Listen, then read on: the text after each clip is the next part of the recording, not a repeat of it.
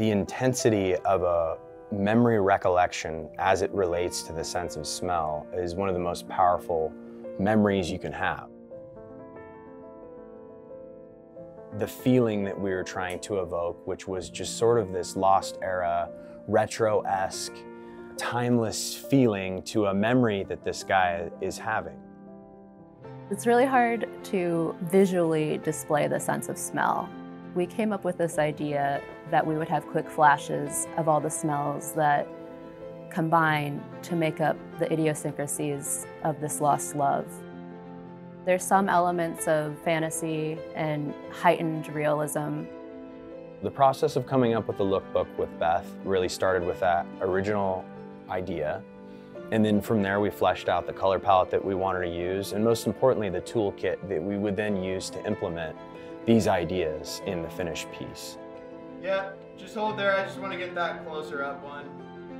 We thought that the Zeiss CP3 lenses was just the perfect complement to what we were trying to achieve. Create something that had just this beautiful, creamy aesthetic that gave us those dreamlike, beautiful sequences. We were so happy to have the CP3s and the digidiopters in conjunction with the FX9.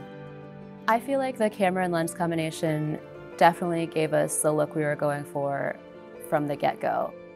CP3s have such a nice color rendition in terms of skin tones. They have good contrast, they have controlled flares. I think they're great portraiture lenses. The amount of variety in the range, especially when shooting with a full-frame sensor, to be able to go from a 25mm lens up just that slight adjustment to a 28 to get that perfect amount of framing was just such a huge, huge plus. Filmmaking is a combination of many things.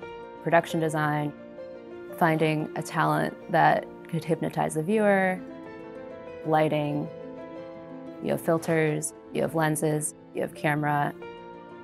I think it all combined to create a very beautiful fashion film.